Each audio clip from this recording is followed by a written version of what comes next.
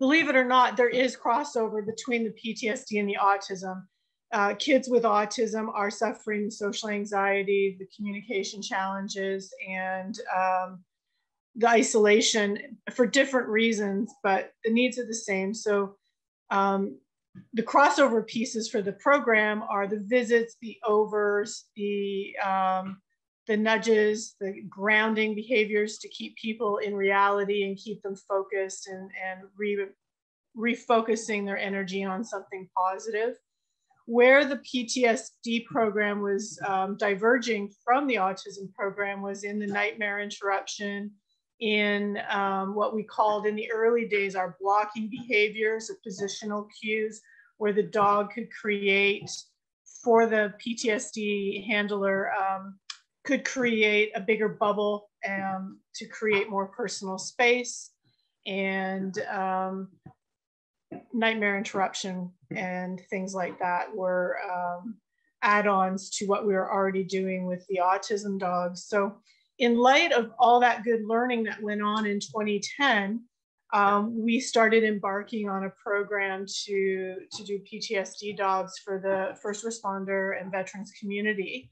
At the same time we made that decision, we also started, educating our team about mental health and trauma and all the things that we would need to do and need to know to deliver on our program. One of the early decisions that we made for the program was to have somebody with a mental health background on staff. And what was happening south of the border is they were utilizing mental health professionals on an ad hoc basis, but they weren't actually hiring people onto their staff way back in the day. And we were one of the first ADI programs to have mental health professionals and social workers on staff to help us transition from what we were doing with autism into a more mental health related workspace, and trauma informed and trauma, not informed so much, but trauma aware. We're working towards becoming trauma informed. So with all of this great stuff at the beginning, we've developed the program over the years, and we're thrilled to have been able to place more than 40 dogs out through this program. Although COVID has slowed us down, we're excited to get started for next year and to dive in and get back on track with our numbers and get some of the backlog cleared up.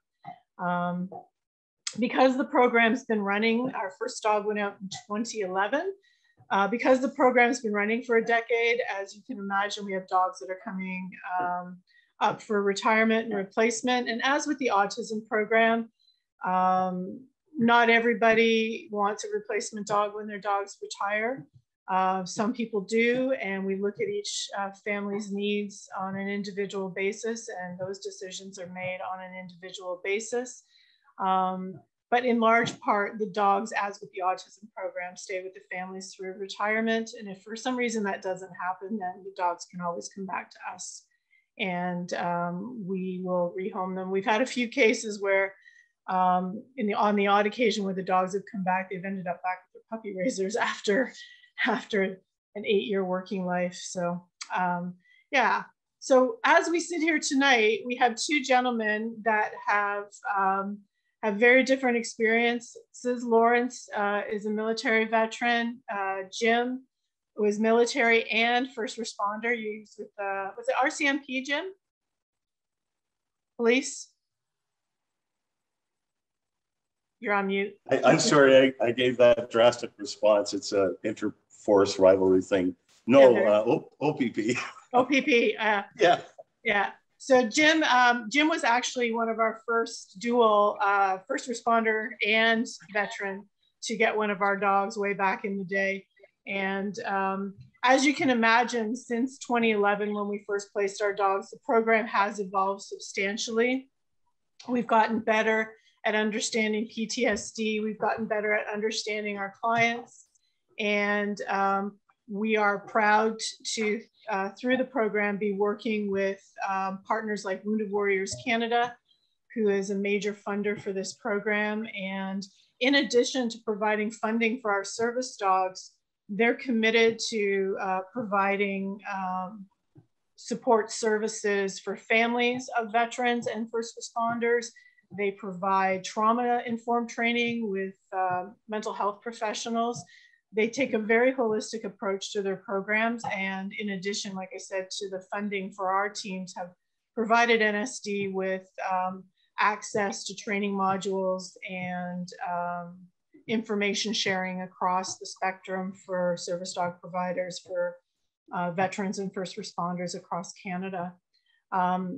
So that's a bit of a back kind of story of how we got going with the program and why it came about. As with our autism program, we were the first program, ADI accredited program in Canada to take up the PTSD service dogs. We're now one of several. We work collaboratively with the other PTSD service dog providers across Canada, and we are really well represented here in North America when it comes to our PTSD service dogs. The dogs these days, the work that they're doing has evolved. To give you an idea of what some of the skills look like, we talked about the visits and the overs being similar to autism. So we have light and deep pressure.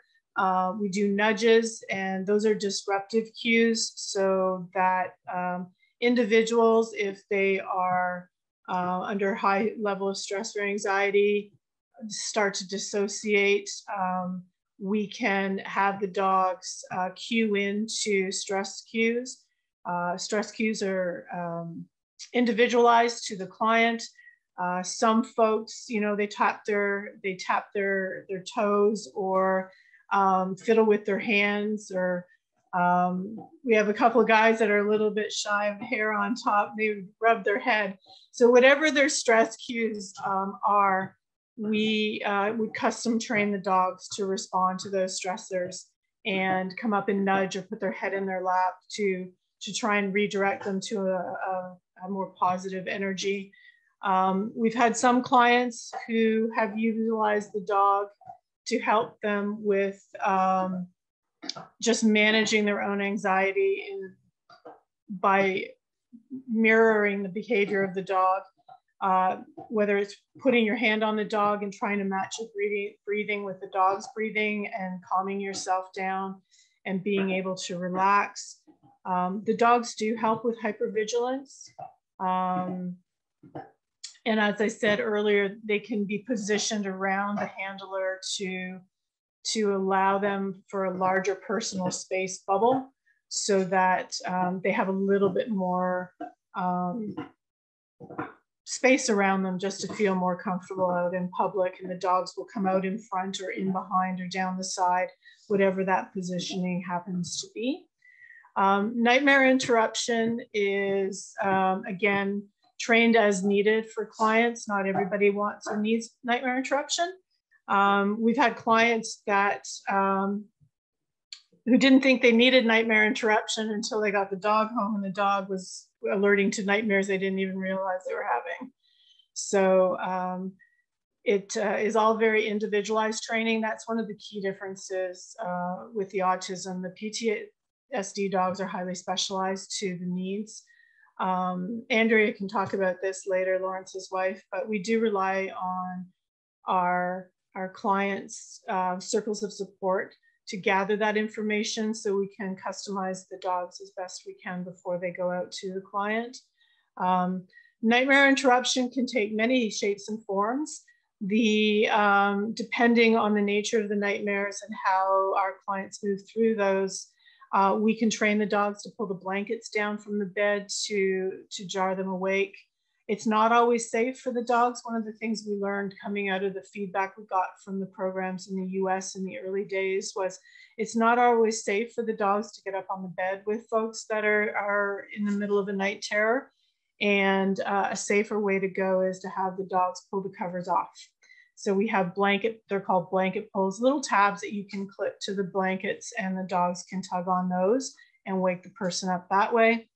For folks that don't have violent nightmares or night terrors, a common is just having the dog come up and nudge them from the side of the bed, or jump up on the bed if they're not already sleeping up there, and physically nudging them and waking them up. And of course, then they have the dogs there to manage whatever anxiety in order to get back to a calm state of mind. That's a general overview of some of the work the dogs are doing and how it's done. As I said, every client's a little bit different. There are 2 clients that are here today. How they utilize their dog now compared to when they first got them is different, I'm sure, and what skills they need and use on a regular basis with the dog changes over time as well, and is different between families. But we're grateful for everybody who's zoomed in today, a chance to understand what goes on with their dogs. And as we've found out the hard way locally this past week, is that invisible disabilities like autism and PTSD are not always understood when people are out in the community. So opportunities to talk to folks who are actually utilizing our dogs and out in the community can help educate people about awareness, and hopefully create a safer space for folks when they're actually out there with their dogs. And that's all I got for now. Awesome. Thank you, Danny. I'm going to pass it over to Jim. Let him take the floor and tell everyone what his experience was like. Jim, it's all yours. Okay. Well, thank you. Thank you, Danny, first of all, for inviting me to do this. It seemed like a good idea at the time, but as the meeting was drawing closer and the anxiety level was raised, it was like, geez, why do I say yes to these things all the time? But anyways, I say yes because of how my life has been so radically altered for the better, thanks to Vitus and to National Service Dogs. So secondly, I also want to thank each and every one of you, as I understand you volunteers. And I've said it before, I'm going to get emotional, and that's the way I am. I don't apologize for it anymore. You're angels. You are angels. And thank you for what you do. I'm 66 years young, and I first entered the world of policing in the military in 1977. And I spent 9 years in the military. And then I decided if I was going to do policing, I might as well get paid for it. So, because at that time in the military, we certainly weren't making a big dollar. And I wanted to, I still wanted to have hands-on policing, and I was still young enough to do that transition. So I joined the OPP in 1986, and I was only in uniform for a couple of years because of my previous military background. I quickly moved down to the Windsor area and got on the drug squad and worked the intelligence unit for 12 years, which is proof you don't have to have it to work it. But I did that for a dozen years, worked undercover and plainclothes duties. And then in 2000, I promoted and went back to uniform duties as a supervisor. And in 2006, I went overseas as a police instructor for Iraqi police recruits.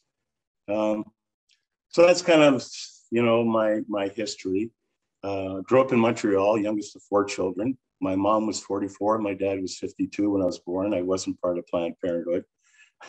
And unfortunately, my father died when I was 9 months old, leaving my mom with 4 kids to raise. So, I'm not going to get into a whole bunch of details about stuff, but I will tell you there was trauma from the age of 7, pretty much until I left home at 50.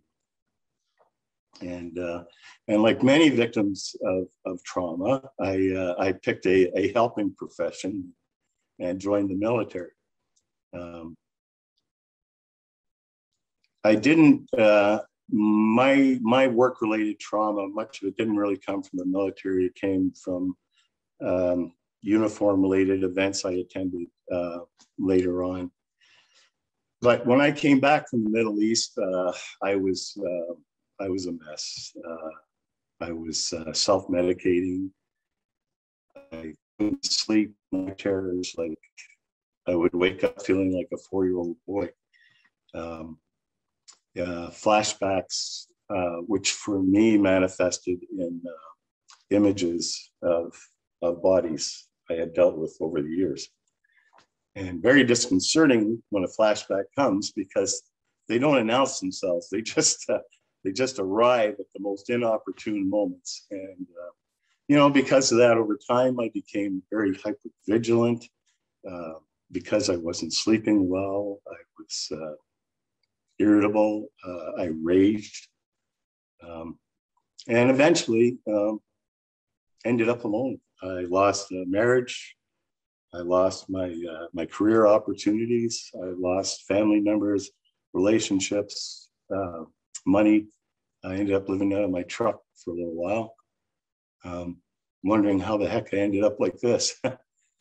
And so it culminated into one night where I just decided that there's a line in the movie Shawshank Redemption: get busy living or get busy dying. And I had a couple of grandchildren, and I remember my psychologist saying, "You can't model that for them," And so that's hanging on to that. And I just said, okay, I'm going to get busy here. I'm going to throw myself into recovery hard and get better. And I was, but the thing was, now I was doing recovery sober, and recovery from PTSD sober. And I was really struggling. The night terrors, dissociating, isolating. There were some days I didn't get out of bed. I just stayed in the fetal position in a darkened room. I wouldn't answer the door, wouldn't answer the phone.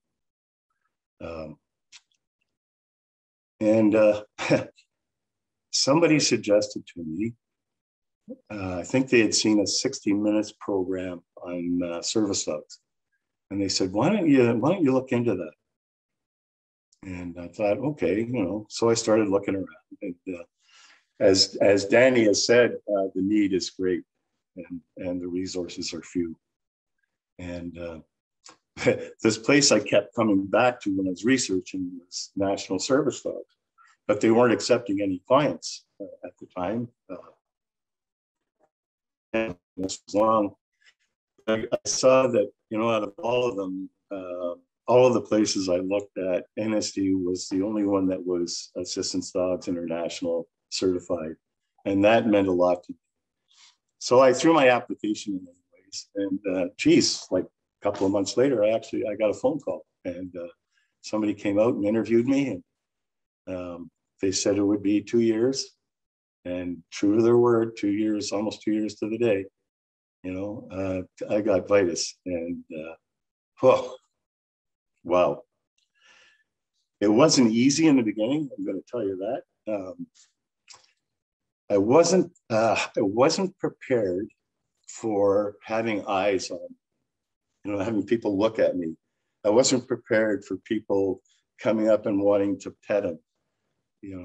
I thought I was, but I really wasn't. And that was just trial by fire, And I shared before with Danny, I had an incident at a Zare store, and it was packed that day, and I was anxious to be in the store to begin with, and I ended up in line, and I'm next to go up to the cash, and there's this great big guy standing behind me, and he's got the look. I know. I just know he's going to ask me the question, and he says, "So, what kind of dog is that?" I said, "Well, he's a golden retriever cross." "No, man, what is he? Like, what do you need the dog for?" And I looked at him, and I said, with a very straight face into his eyes, "He helps to control my homicidal impulses."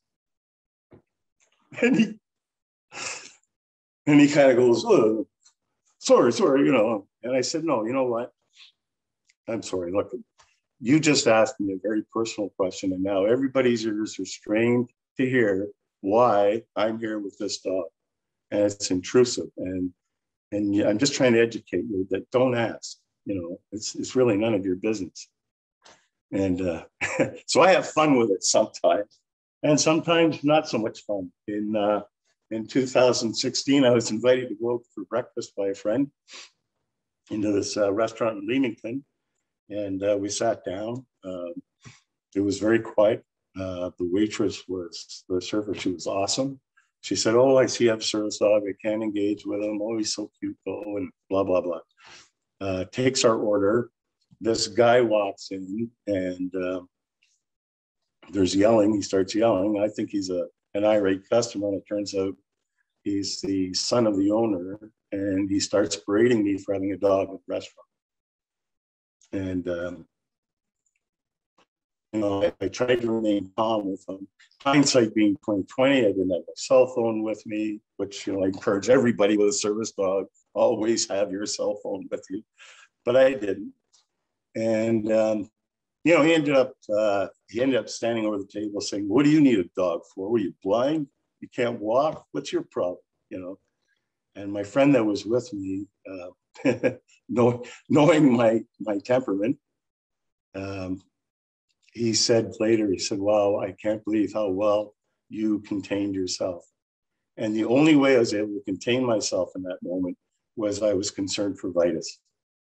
And Vitus, my attention was on him, and I walked out and I said something unkind to him, and took him to a Human Rights Act tribunal. They found the guy guilty. He was fine, restitution from my lawyer, issue a public apology. He did none of it, zero, nothing.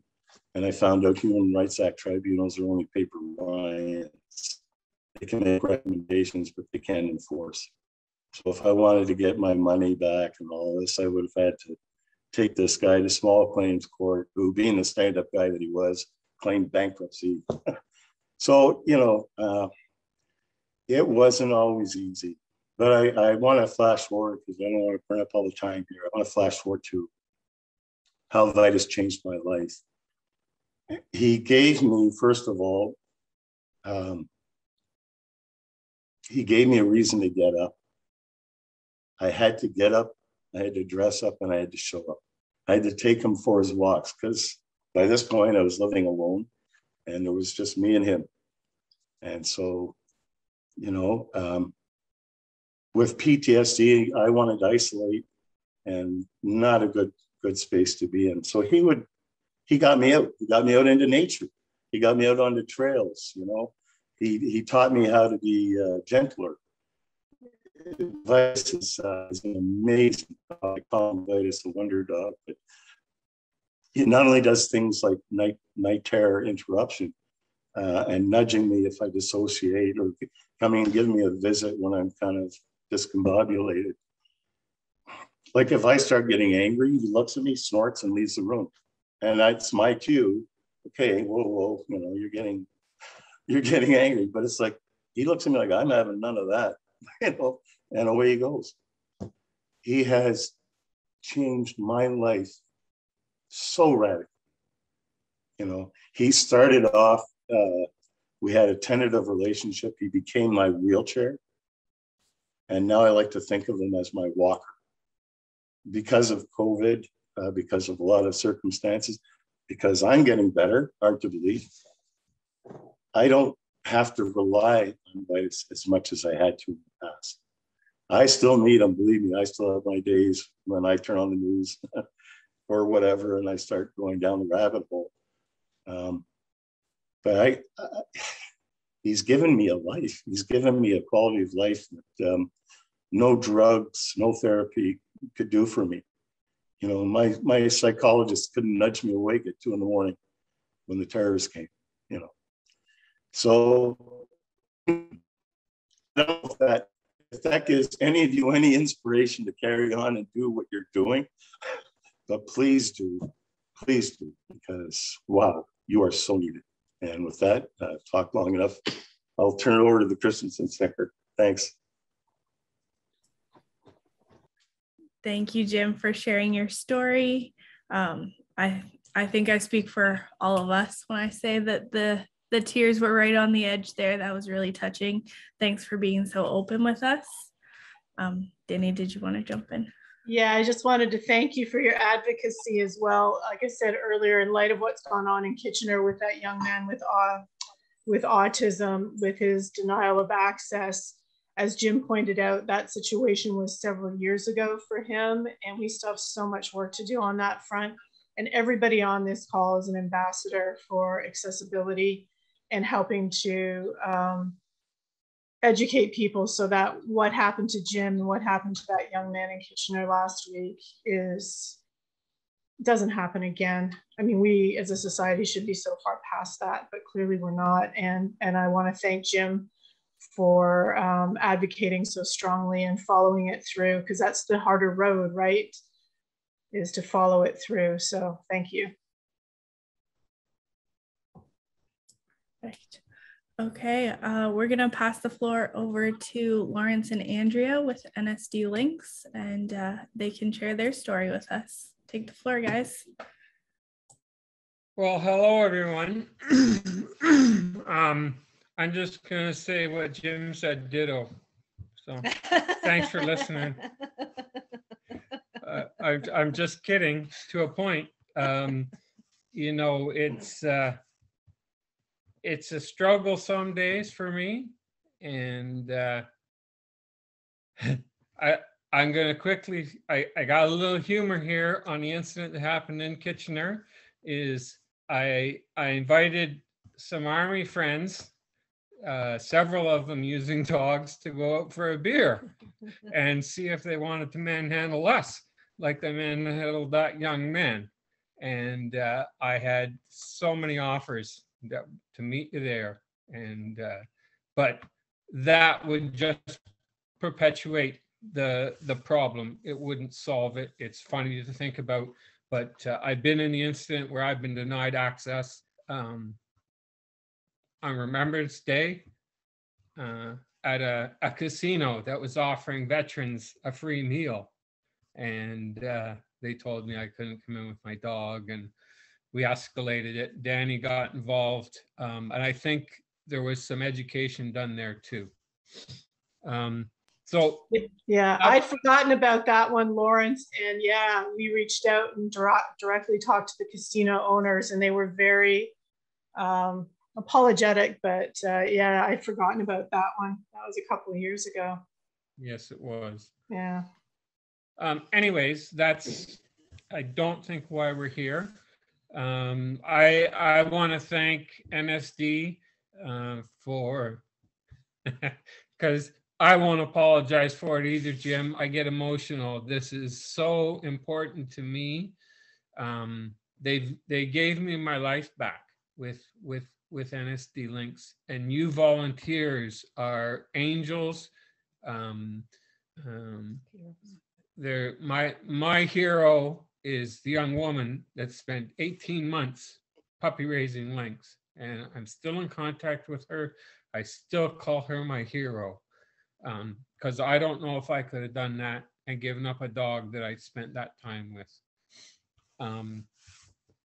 So my history is military. I'm a 28-year veteran. I spent out of that 28 years 84 months outside of this country. I did several trips to the Middle East on peacekeeping missions. I spent time in Africa, again, peacekeeping and humanitarian aid distribution. I was in Cambodia clearing mines. I was a teenager when I left, and my first injury occurred before my 20th birthday. And the solution to that at the time, over when we got back to camp, was that was a really rough one. Why don't you guys go and we've opened up the bar so you can have some drinks. That was the solution the military gave us back then. It's since changed, and I'm glad it has. The recognition of the trauma injuries in the military. It's not where maybe it should be. There's still some stigma involved. But at the time when I finally reached out, the stigma didn't matter anymore. My mental health, my physical health is affected directly from my mental health.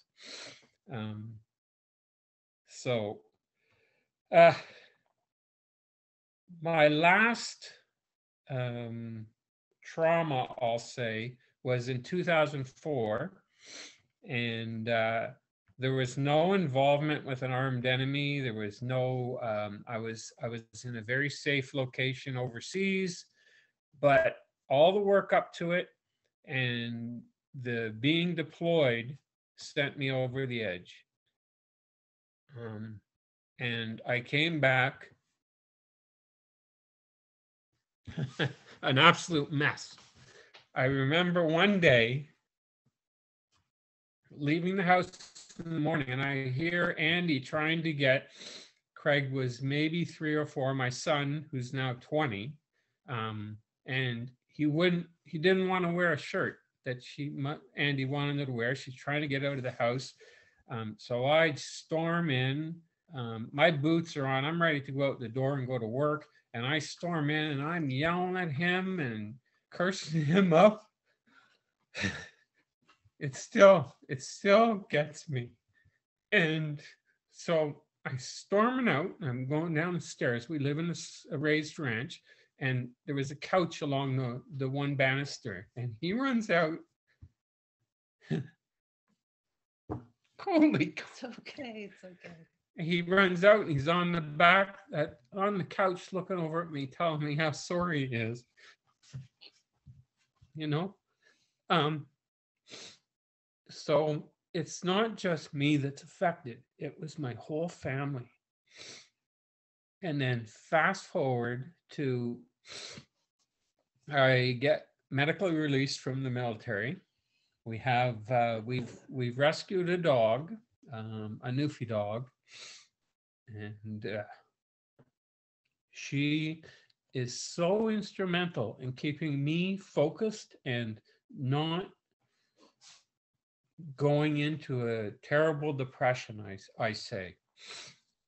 And my psychologist realizes this, and she had watched a man named Medrick do a march to Ottawa. He's from Nova Scotia. And so she introduced me on the internet to this man, and I watched him for a while doing his walk. He walked from Nova Scotia to Ottawa. And she said, so have you been paying attention to Medrick Cousineau? And I said, yeah, I have. She said, what do you think? You think that might help you? And I think it might. And I did the same thing Jim did. I started researching, and I kept going back to National Service Dogs. There were so many places out there that were willing to sell me a dog, willing to train my dog for upwards of $25,000. I actually, I know a gentleman who fell into that trap and spent $25,000 of his Veterans Affairs money and ended up with a dog that was so reactive, and it was not a fit for him. And it was his dog they had trained. And the happy ending to that story is he's got an ADI, accredited trained service dog from a trainer in Petawawa, I believe. Danny would know the name. I don't. It matters not. He's got a dog that doesn't cost him a trip to Petawawa and some food and vet bills. So that really sold me. And then I realized that every year NSD was going to come and certify my dog to be a public access dog. And I still don't own them. National Service Dogs own them. So what kind of commitment do they have to that dog changing my life that they're going to do all that? None of the other places were doing that. They were all just take my money, take my money. And at the time, I didn't have the money. I hadn't done any Veterans Affairs stuff. I was so,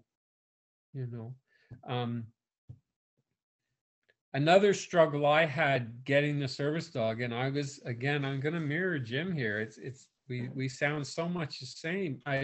About 6 months before I was going to be placed with Lynx, I realized that I could hide no longer as someone struggling with PTSD, that I was going to be walking down the street with a dog that had a vest on that was a service dog. And I had to work hard with my psychologist to deal with that. I think I'm at a place these days that it doesn't matter, because I know what he does for me and I know he helps me get out.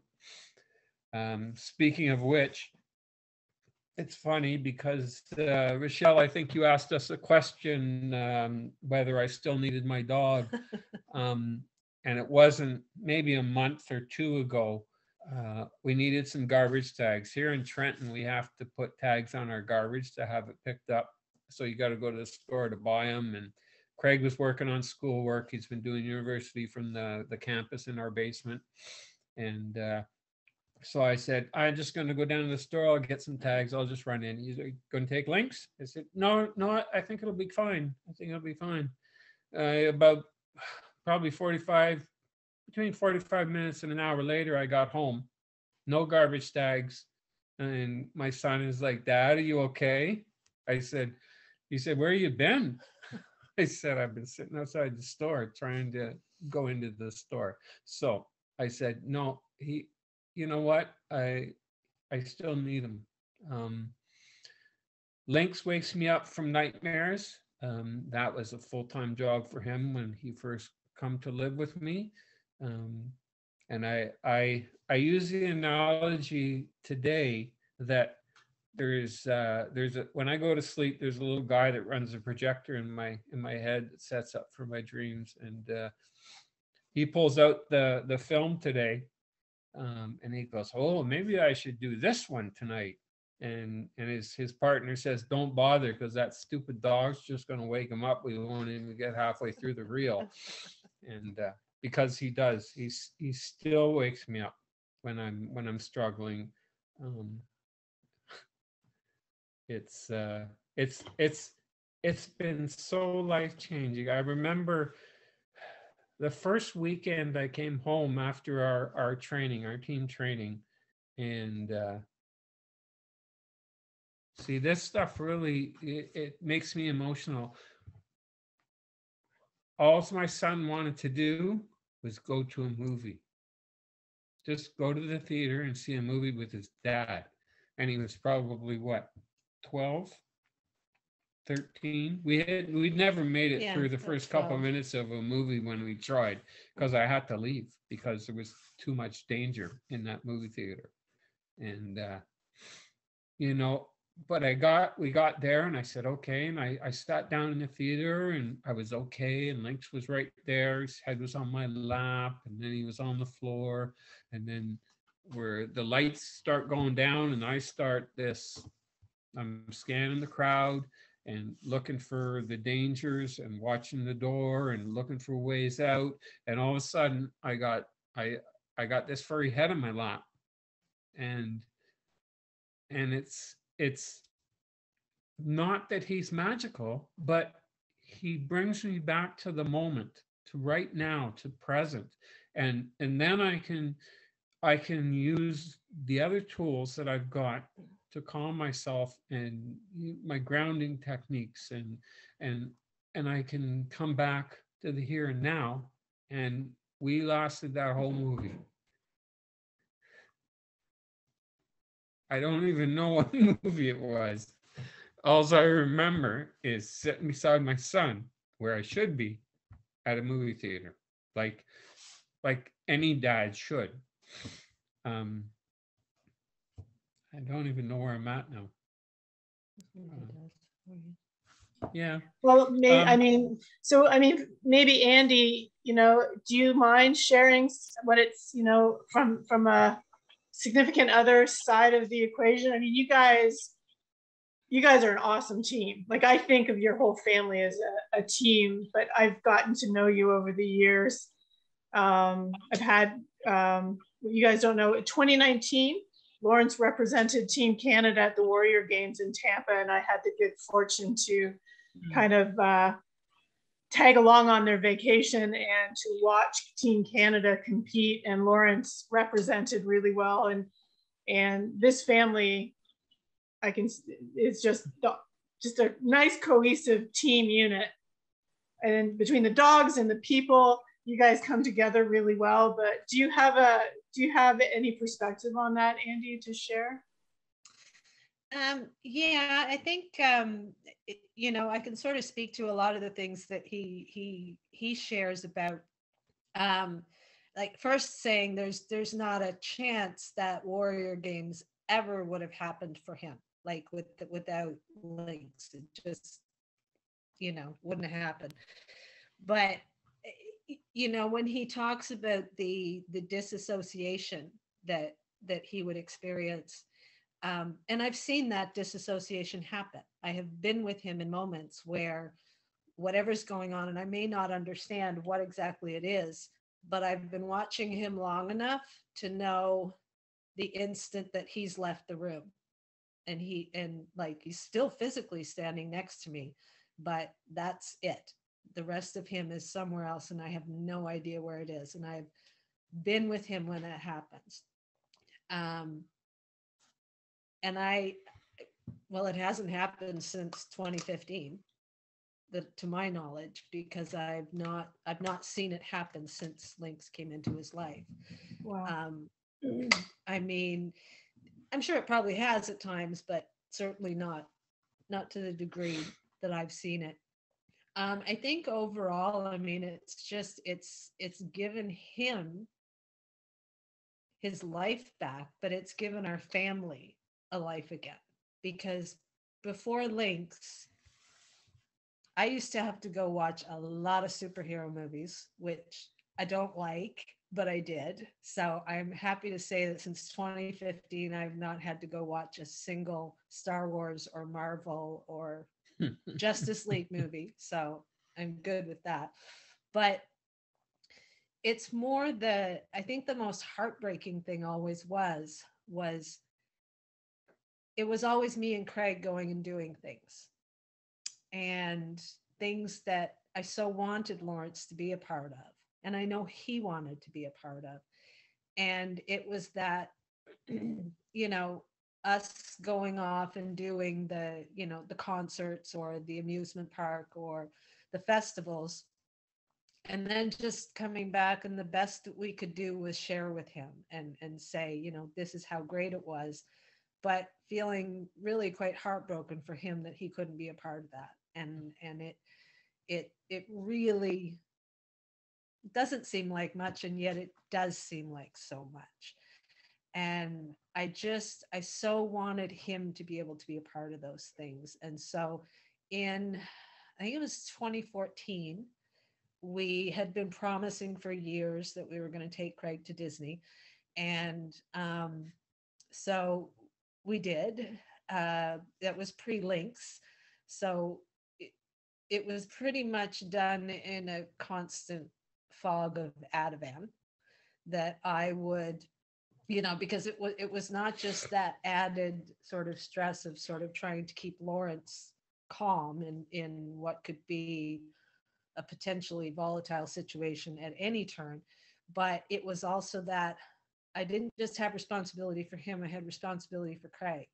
And I didn't want Craig's Disney experience to be affected by something that we didn't necessarily have any control over. So I was the keeper of the Ativan for that trip. And as I felt he needed it, he would, and I'm sure there's probably only about 50% of the trip he even remembers, because it was just trying to keep him at a stable level so that Craig could have a good time, and that Lawrence could be a part of something that was so important. So it, bringing Lynx into it, I mean, they go do stuff all the time now and together. And I mean, even something as simple as grocery shopping, that Lawrence now does all the grocery shopping. And that's huge for somebody who could never do it before, who always just felt like, well, I can't do that, so my wife has to do it or my son has to do it. But now he's got Lynx and he goes off and does it, or he goes off and he does things that so many people take for granted that, you know, he couldn't do otherwise. So Yeah. So it's not just changed his life, it's changed our life as a family, because now we can do things as a family and not have to worry that, you know, it's going to send him over the edge or kind of do a number on him and he's going to have to spend the next 2 weeks recovering from something. Yeah. Well, and I'd never heard the Disney story before, and listening to you and then thinking back to my experience in Florida with you guys at the Warrior Games, and what everybody listening doesn't know is some very nice supporter down there rented out, was it the hockey arena in Tampa? Yeah. And we were there for Canada Day, and they did a huge Canada Day celebrations inside the arena. It was packed with hundreds, thousands of people. All expat Canadians living in Tampa, and then all the athletes were invited in. And to see you guys in the context of the Disney experience to that Tampa experience would have been night and day. Oh yeah. In that environment. And you guys and the dog, we had a great time that night and enjoyed food, drink, and all the great stuff that was going on with Team Canada. So, yeah. I'm going to interrupt. What's that? I'm going to interrupt you. I know I'm not supposed to because you're the grand poobah. No. But that swimming event that I did, and I don't know if you noticed it, but if Lynx wasn't with me, I would never have got very far onto that pool deck to even line up to stage or anything. And I've looked at the pictures and I've looked at some video of me, and Lynx is so focused on me that day because I was so anxious. I mean, my first event was a freestyle swim, and I totally missed the start because I didn't hear it. I left my platform because the guy beside me was diving in. And then I go to my breaststroke, and I took 7 or 9 seconds off my personal best time on a 50-meter swim, one length of the pool. That's huge. Yeah. But and they were so, like, I never had any issue. Like, Lynx was on the pool deck, and then one of our coaches handled them around to the other end of the pool. So when I get out, Lynx was there. It was just, it was amazing to set a picture for everybody. The dog, as Lawrence said, his coach was holding on to Lynx at the starting block. And then once they were getting set up, he walked the dog to the end of the pool so that Lawrence could go right and swim right down to the dog. And you guys rocked it that day. But the entire community there was incredibly supportive. And it was, for me, I'll never forget that experience watching Team Canada. We had 2 dogs, I believe, on Team Canada, Lynx and Princess. Leah, and those dogs, and even Lynx, was responding to other veterans who were struggling.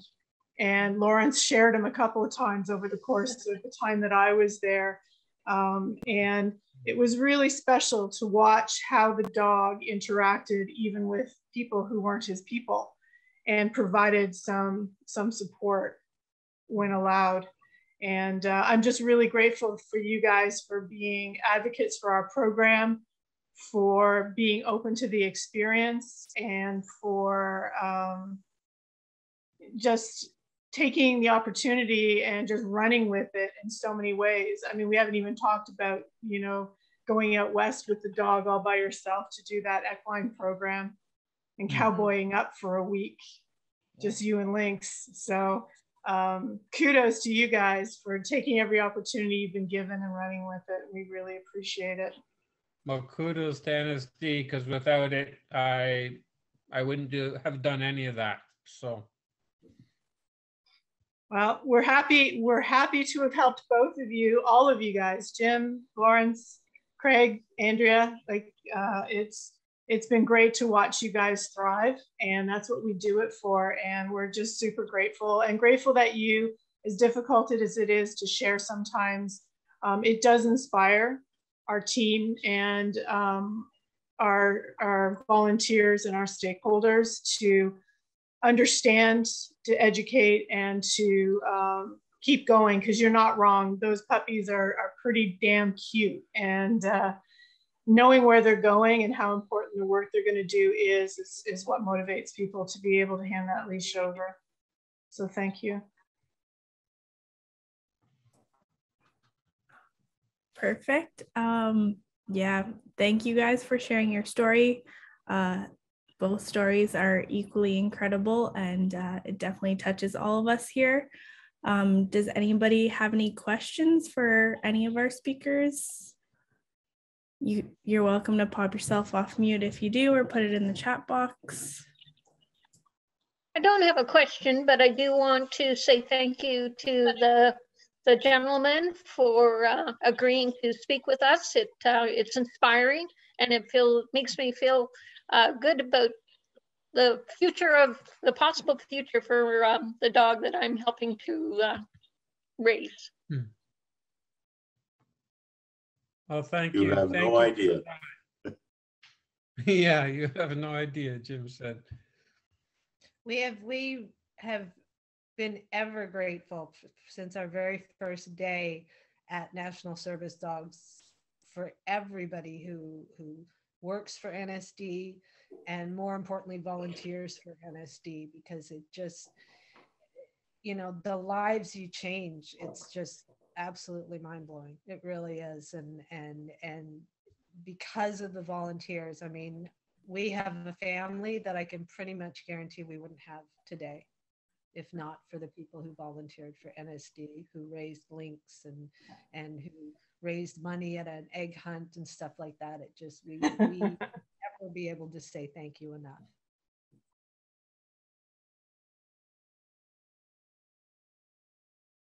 For me, I think we have to work harder lobbying our government to standardize and to issue identification, and to stop allowing people to muddle the waters with you know, purchased online service dog vests for their little Fifi so they can go and eat in a restaurant. And it's wrong, and it has to change. To me, it's no different than parking in a handy-capable spot when you don't need to be in there. And the government has to step up and regulate and talk to national service dogs and say, okay, what is the standard? And now we'll issue this client with identification that says they are entitled to have the service dog, they have a bona fide need. And that would, you know, I don't blame some of these restaurant owners, I'll be honest with you.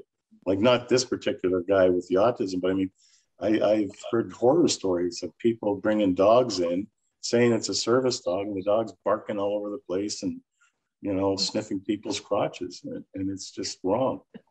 And that's what I would want to get across to the public. Thank you. And I appreciate that, Jim. And for those on the call, I mean, NSD has been front and center trying to advocate for that type of legislation for a very long time. And we're committed to continuing to push that agenda as best we can to try and get meaningful legislation here in Ontario specifically.